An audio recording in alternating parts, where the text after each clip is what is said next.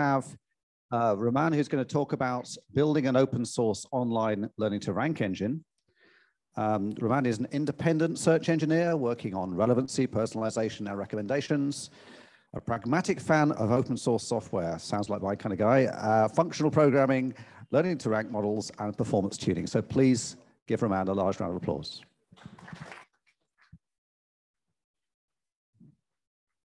So, hello, my name is Grebennikov Roman, and today we're going to talk about Metarank. It's an open source learn to rank system. So this is me. I will later explain why I'm screaming. So just try different career paths, be doing a bit of academia, a bit of quant trading, credit scoring. Last couple of years, I'm working in the area of search and personalization and relevancy, mostly in e-commerce. And right now, I'm crazy enough to work full-time doing open source. And the talk itself is about ranking, more like a just generalized term of ranking. So the conference is, of course, about search, but ranking can be seen through prism of other use cases. Like you have a layout of collection. It's like search, but there is no search query. Or you have recommendations. It's also like search, but instead of a textual query, you have a contextual query of a product and finding something similar to this product. It's not only about e-commerce, but content sites, it's the same thing. And it's not only about static ranking, some dynamic algorithmical feeds changing in real time, it's also about ranking. So you might say that learn to rank is not on a hype anymore. It's not a vector search, but still probably because such things are getting commoditized. And it's not so it's not like just about early adopters, but it's just early majority trying to use it. And I took part in a couple of projects improving ranking in different verticals. And it usually starts like this. So you try to do something like a low-hanging fruits. So for example, tune field weights, because there is a tooling for that. There is a known way of doing it. You can do it quickly and maybe just play a bit with the weights, do an A/B test, play a bit, play again, A/B test, or not A/B test, like a visual A/B test. You open your search, just see that it looks good and assume that the test succeeded. But actually even tuning weights for Elasticsearch, it's actually a machine learning problem. So you are optimizing some metric of some black box system by tuning the parameters. So you can use actual machine learning tooling for that. There is the learn to rank area of machine learning to solve this particular problem. And this A/B tests of just random tuning of field weights usually take a lot of time. And the more weights you have, the more parameters you add in your ranking formula, the more fragile it becomes. So you tune yet another weight today and break some case you tuned for 1 month ago. But going all in for machine learning and doing MLOps and all that stuff is kind of risky for traditional companies because you need to go all in to do this machine learning pipeline setup, MLOps, and A/B tests, and sometimes it's a bit hard. And it's a long project, so we need to invest in it, and there is still a risk that it won't succeed, and it's just scary to go to the unknown. If you multiply like BM25 with click-through rate, it gives you quick feedback. Maybe it works, maybe it doesn't work, but still it takes like 5 minutes to do and 5 days of A/B test to validate it's working or not. And going all in for learn to rank is not giving you quick feedback because you do something for half a year with your team and at the end you fail. And then what happens with your manager? Probably nothing good. And usually the same story happened with vector search. So actually the BERT model, the different libraries for approximate nearest neighbors are quite old. You could do vector search 4 years ago, but you probably didn't because there was no tooling. You just needed to glue different libraries, open source projects together to make it work, to validate, to integrate them together in corner cases. And maybe at the end you will succeed or not succeed because you don't know what will be the result. Right now, there are tooling. You just download something, run it, and in 5 days, you might get that it was not going to work with you or whatever, but just 5 days and not 5 months. And the learn to rank is itself still a high-risk investment because from my opinion, it's just about tooling. So you need some experience and in your team. We did a couple of interviews with teams doing learn to rank projects in the industry, and we got this number of like approximately the first A/B test is kind of 5-6 months, and more for a first successful A/B test. And for most of the time, people spend time doing tooling, gluing things together, and maybe just a couple of weeks finally running XGBoost on the data you collected.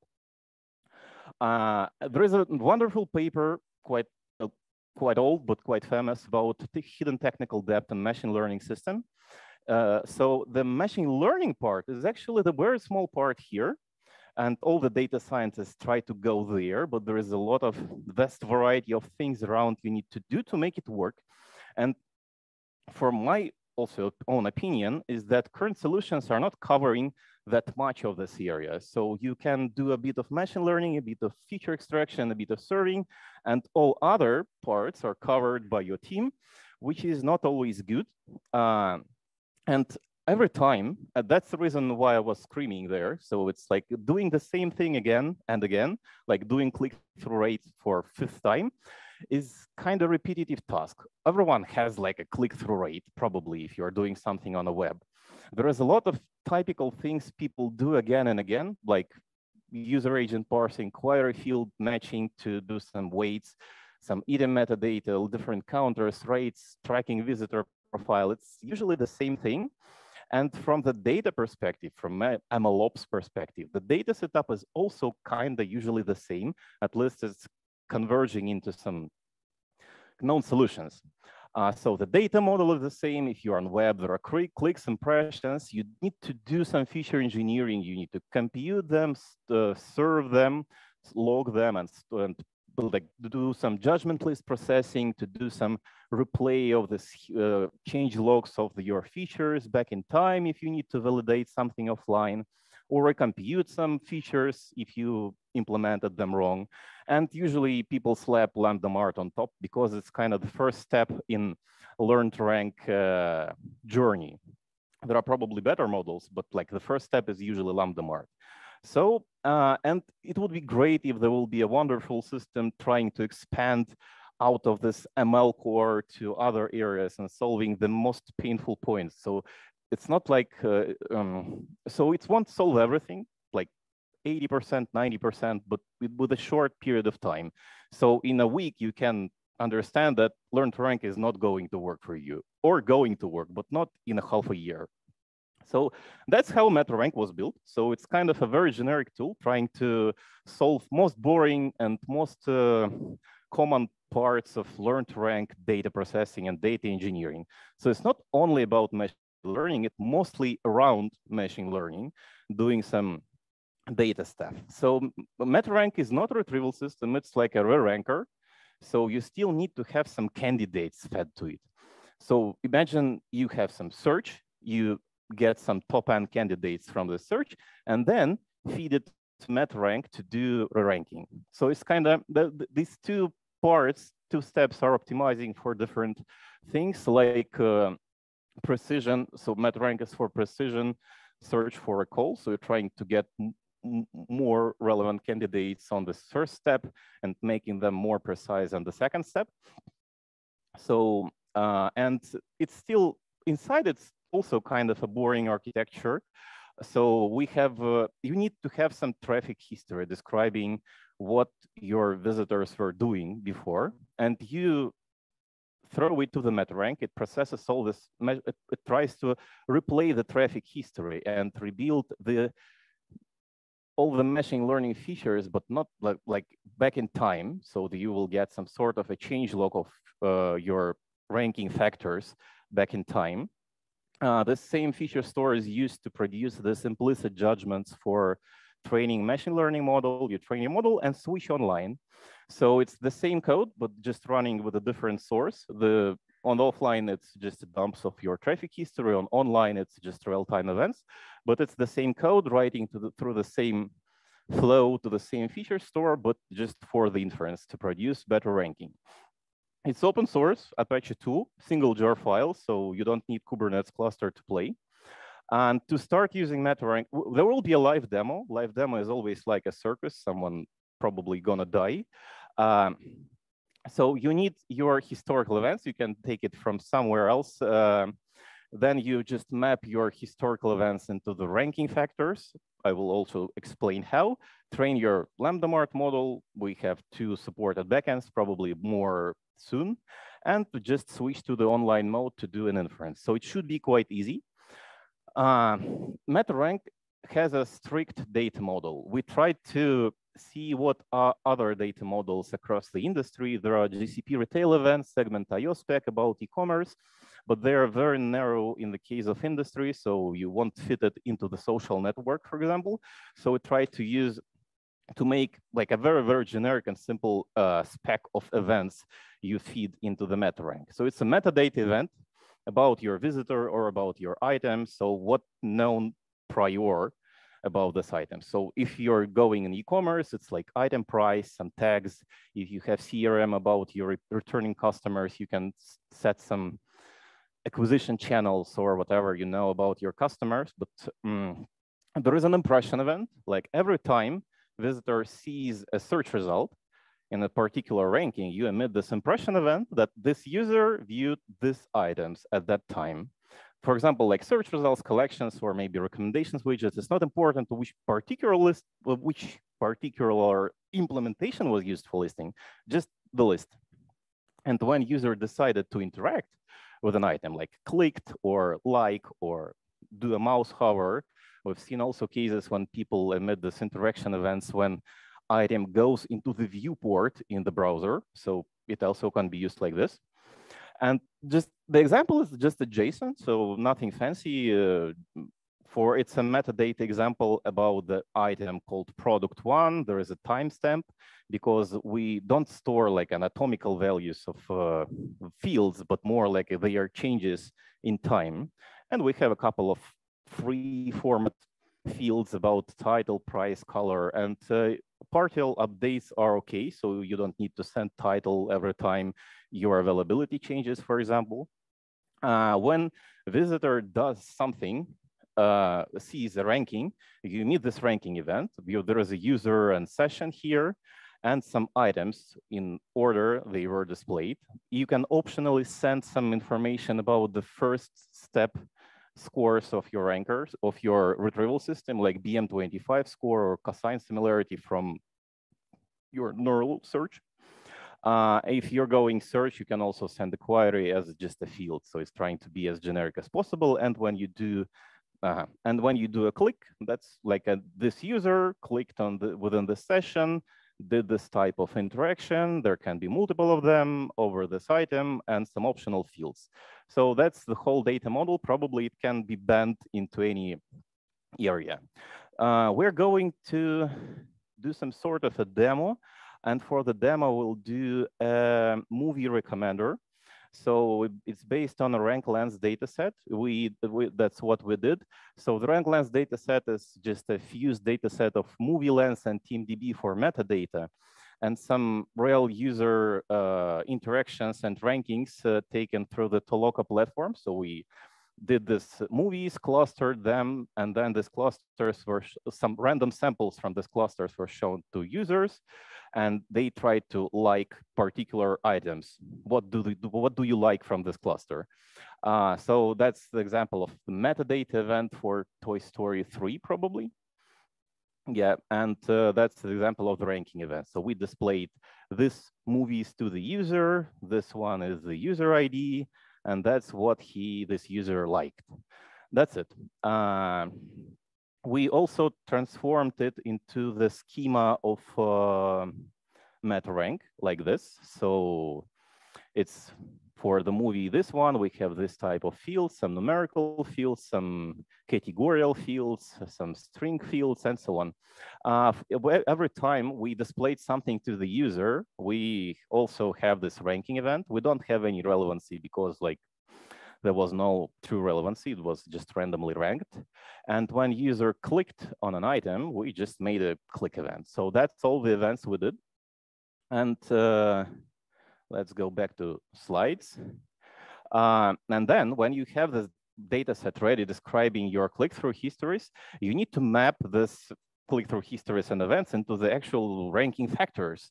And usually people start writing a giant ton of Python code to compute these rankings. And usually this Python code is quite repetitive from the business perspective. So we tried to implement some most common feature extractors. We call it feature extractors just to map something from event to the actual numerical machine learning feature. These features are later tracked in the feature store, so there are change logs for them, and we can also serve them in the latest value in real time while doing inference. So just a couple of examples how these feature extractors work. So you have this numerical field budget, and you can just map it to the number of as a numerical feature in a machine learning model, just a number. There can be some a bit more complicated, like mapping a low cardinality string, like a category or genre, to some number of one-hot encoded numbers. Some special transformations like parsing user agent and extracting something like a platform from there, and also one-hot encoding it into numbers. It can be also do with browsers, operating systems, bot detection, all that stuff. You can do counters. So with this interaction count, you count interactions of type clicks for each item. But this is a global counter, so it won't work if your inventory constantly updates. There are some new items added.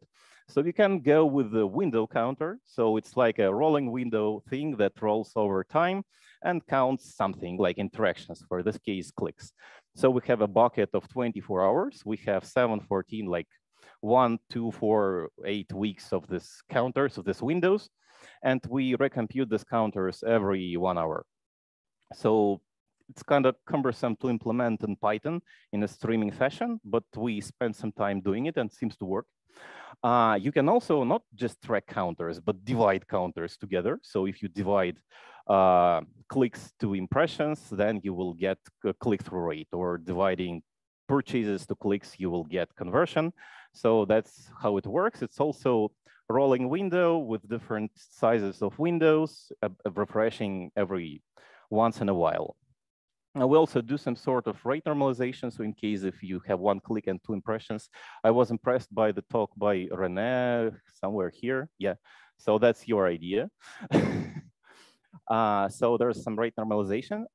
You can do some customer profiling. So for each user, we track all the colors user clicked in the past, and every time, and intersects this profile of clicked colors with each item you're ranking. So if your user likes something red and the item is red, you probably might signal the model that, okay, that's a signal, user likes red, and model decides what to do. And you do some more typical things like ESLTR plugin by like field matching, Lucene, Ngram, whatever. And the mapping is actually the most probably complicated part of this. So you need to write this giant configuration file like here. So for example, we took all the numbers we have in our data set. We do some like word count in the title because maybe longer titles are not clicked or vice versa. We one-hot encode genres. We do some click-through rates. We'll track clicked genres, actors, tags, directors, some global counters, because why not? We also do some sort of a hacky position bias elimination. So it's a special type of column. It's not like our invention. So there's an article, this one, about position bias learning framework. So the idea is that you introduce a feature equal to the position of the item in your machine learning model. The model learns how position affects ranking, and then on inference, you don't feed the position there, but feed a constant. Like all your items from the machine learning model perspective are on the same position. So like a hacky way, but on other smarter papers about position bias elimination, it's usually used as a baseline, but still it's super easy to implement and it's quite a strong baseline like BM25. So that's it. We have our configuration ready, so some training stuff here, and we can try to import the thing. Sorry for Java, but still, if you run it, you will get a long list of things you can feed it with, and it's import config data events, and that's it. So something started to happen, probably. Oh, so it will show you some sort of progress.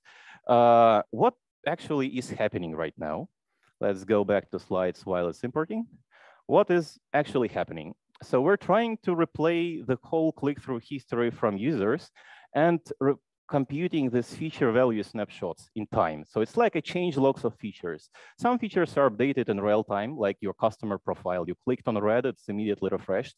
Something is updated once in a while, like click-through rates for items, like once an hour. And we are just going and updating them back in time. And at the same time, we run some sort of a like a time window to join click-throughs. So when we see the ranking, here, we collect the actual snapshot of all the feature values back in time. So they are not just the click-through rate right now, but click-through rate 2 months ago on this item. And wait for clicks and purchases for a couple of minutes, like 30 minutes by default. And then emit this click-through down the stream. And then from this click-through, having the feature values back in time, the items which were displayed and the features which were computed to produce this ranking, we do some sort of implicit judgment. So there are items, there are features, there are feedback on these items. So this item was examined, this was clicked, we have no idea what happened with this, but we still sample it as a negative. And then we feed it into the Lambda mart. And oh, it's done. So the second part of our circus is to train the model. All the click-throughs are also stored in, right now it's in Redis. It's just pulled from there, or they're refreshed in real time. So it's still the same streaming. Oh, we started training something. And done. So probably because of there's just a lot of debugging information here, but the most important part is the Shapley scores like this, the weight one. So the importance of different features in the ranking. So we see that position bias is quite strong there. The like genre is very, very important from the ranking perspective. Other like runtime is a bit less. Title length is not that much.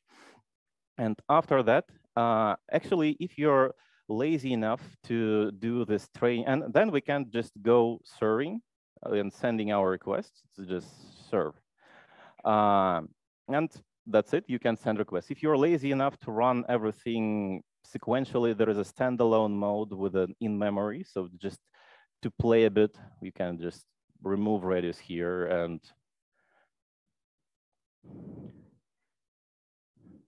it will do the same thing, but in memory and much faster. Standalone, that's it. It will just replay, do it everything in memory, and you can retrain the model, and you can start sending requests right in time. There is also a cool thing, yeah, so it will be training now.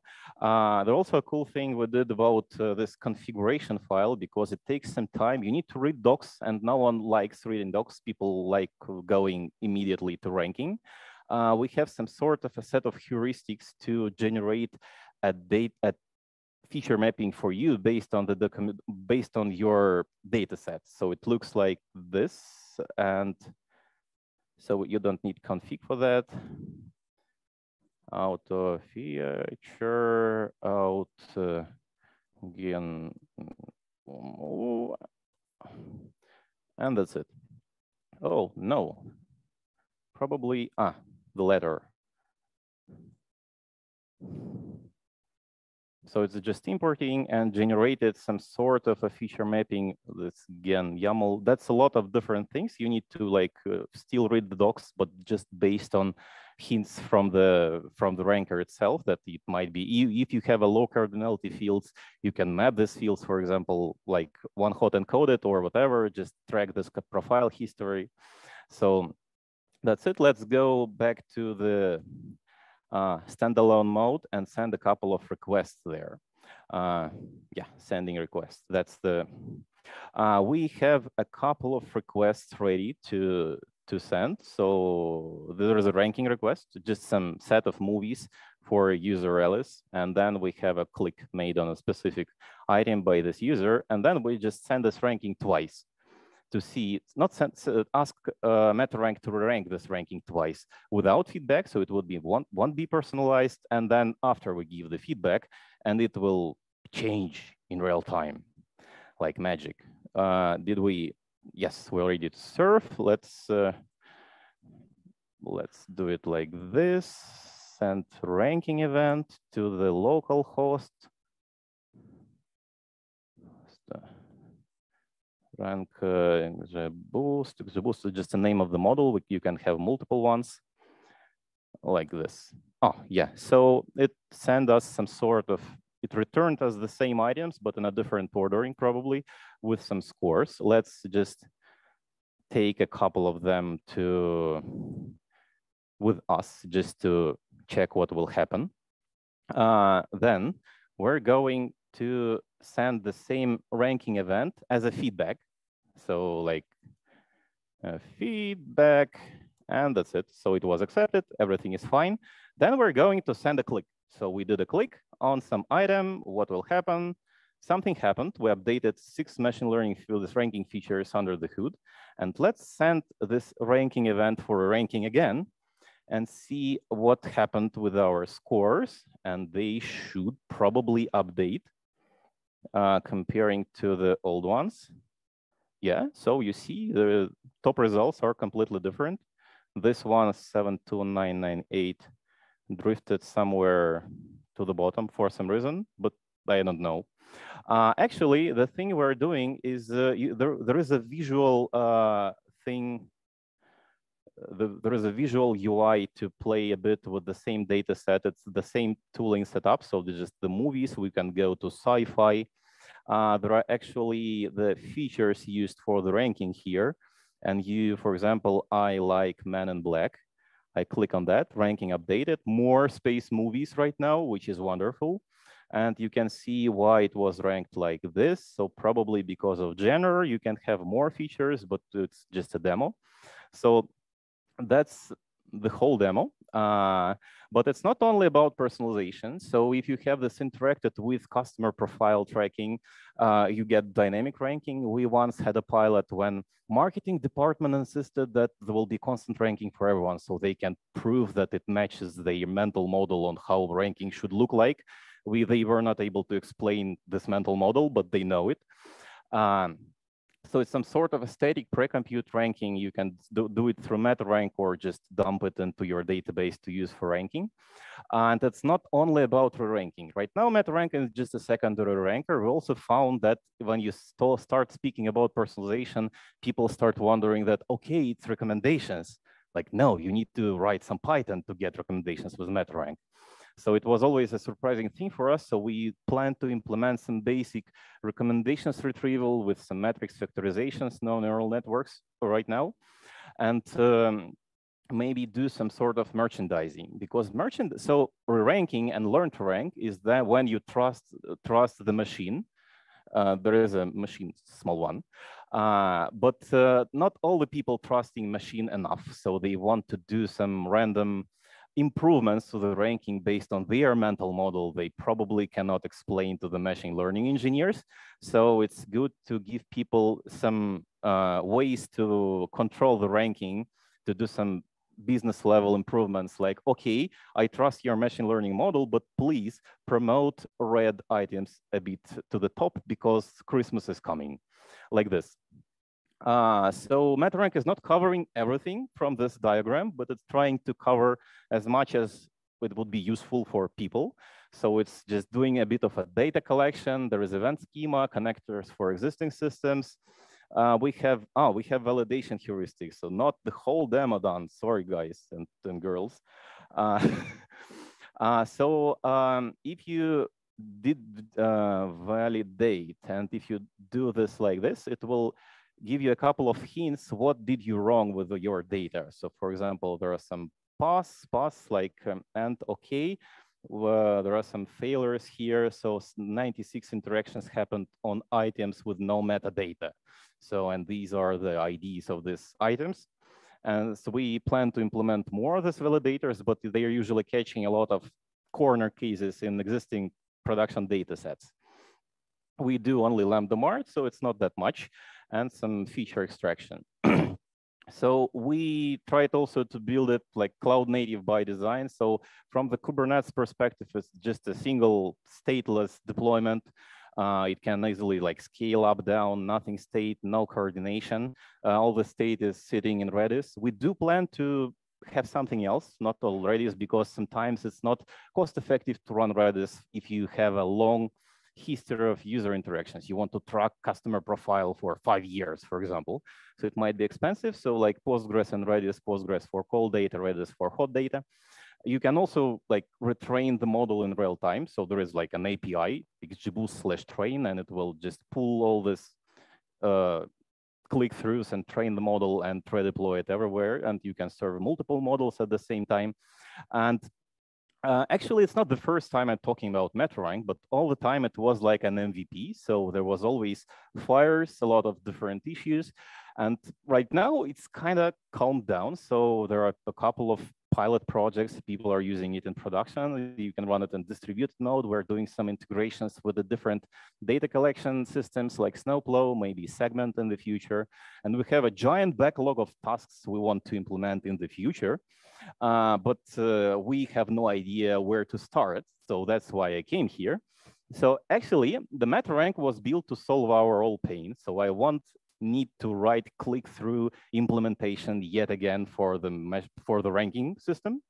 So, but probably it might be useful also for you. So we're looking for feedback. So as it's an open source project, you can go to GitHub and just read the docs and say, what we should do next. There is a long list of ideas if you're out of your ideas. And if you're having some sort of unique case, we came from e-commerce. Originally, we planned to have it as an mostly targeted for e-commerce, but surprisingly found that all our pilot projects are not from e-commerce, like 0-1 from e-commerce. I don't know why, but probably because e-commerce is much more densely packed with solutions, consultants, and so on. And if you're doing some niche social network, what plugin for Shopify are you going to use?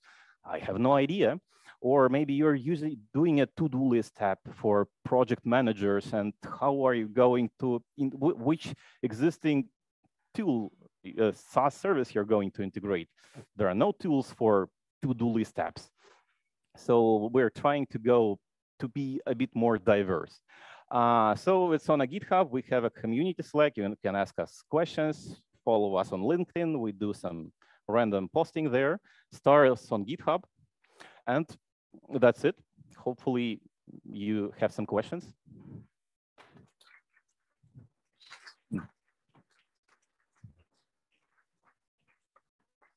Fantastic. Thank you, Roman. Just a quick shout out to our online folks. Do type a question in the Zoom chat and we'll ask it on your behalf. But do we have any questions for Roman? Yes.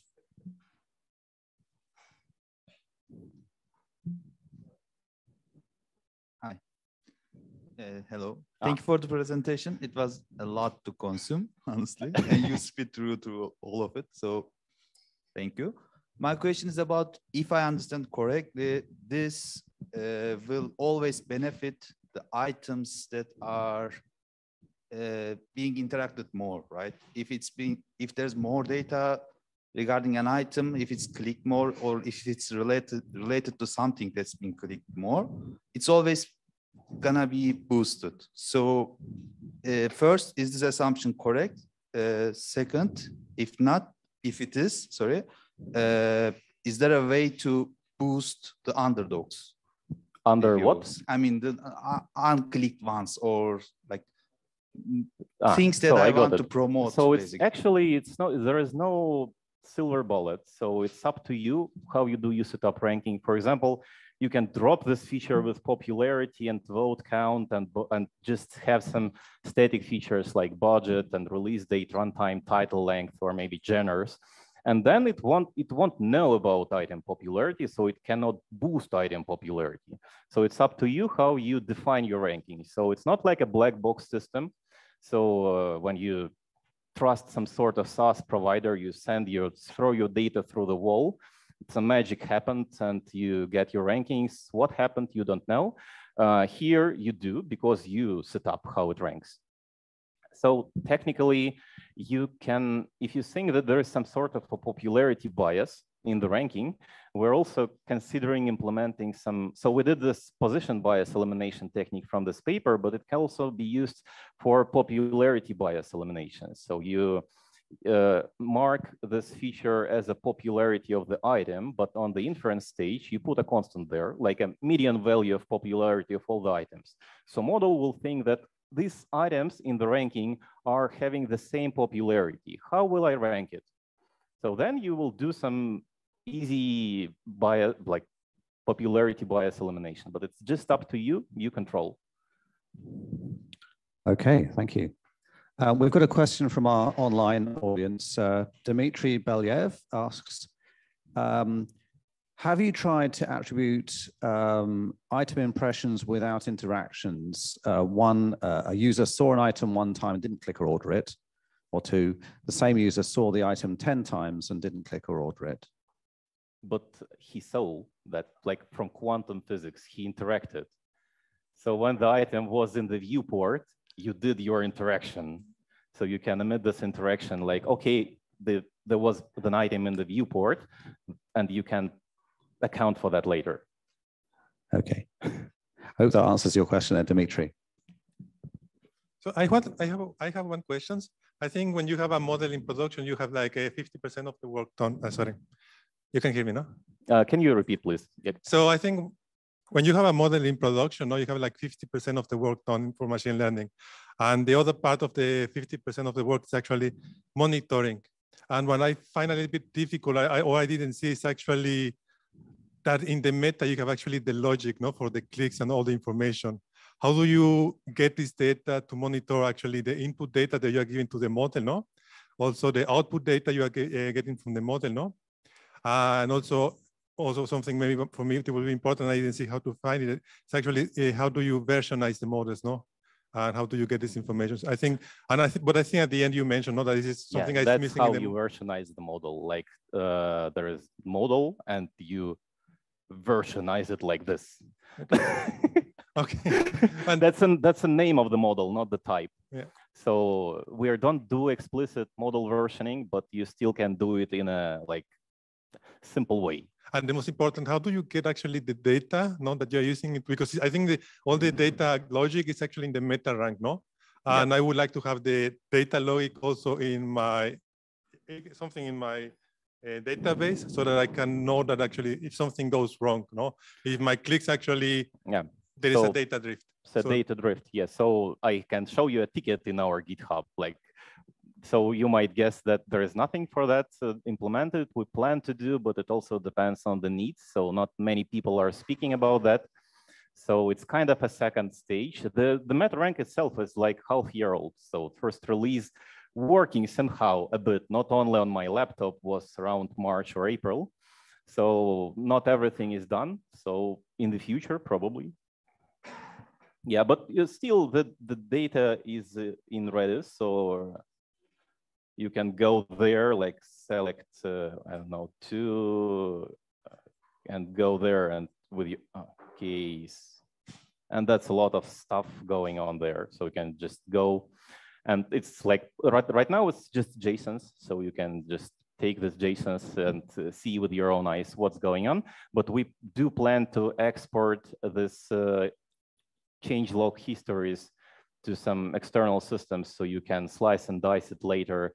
So you can get not only this feature change logs inside of the Metarank, but also outside of the Metarank. So click-through histories for items and so on. So that's the plan, also to exposing some real-time metrics about current statistics of used features for feature drift detection, like through Prometheus or something. There is also a ticket for that, but right now, nothing. Okay. Well, one more question? Yes, please. Hi, thanks for the talk, first of all. This model relies heavily on historical data and also on the result sets that are being returned by your search engine, let's say Elasticsearch. What if you drastically change your Elasticsearch queries and your results for given queries change a lot? Does that affect the model at all? Do you need to retrain it? Do you need to tell it, after this date, I have changed the result sets and now please act differently? Yeah, so you need to retrain. There is an option in config file to do retraining from a specific point in time. So everything before, just throw away. So yes, you should probably retrain. Yes, it's easy with this tool. So I think we've got time for one more question. Okay, I try to ask it quickly. So I understand that there's these features based on the events, clicks, interactions, and stuff like that. There are static features, and then there's, like you also mentioned, that the baseline should come from Solar, Elasticsearch, or Vespa or the like.